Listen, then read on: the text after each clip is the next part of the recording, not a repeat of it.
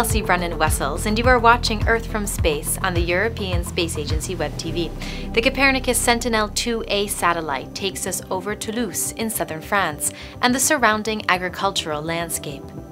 Positioned on the banks of the river Garonne, the city is France's fourth largest. It is nicknamed the Ville Rosée, or Pink City, owing to the color of the terracotta bricks commonly used in the local architecture.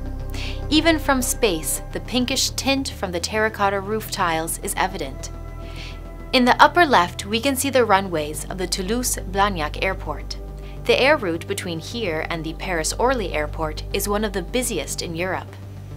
Fields blanketing the countryside dominate the image. In fact, France is the EU's leading agricultural power and is home to about a third of all agricultural land within the EU. While agriculture brings benefits for economy and food security, it puts the environment under pressure. Satellites can help to map and monitor land use, and the information they provide can be used to improve agricultural practices.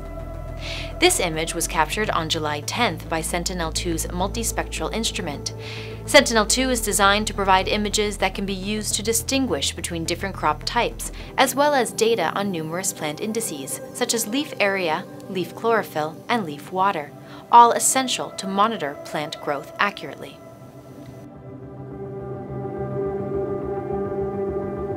And that wraps up this edition of Earth from Space. Remember that to learn more about space or about our planet, you can visit our website at www.esa.int.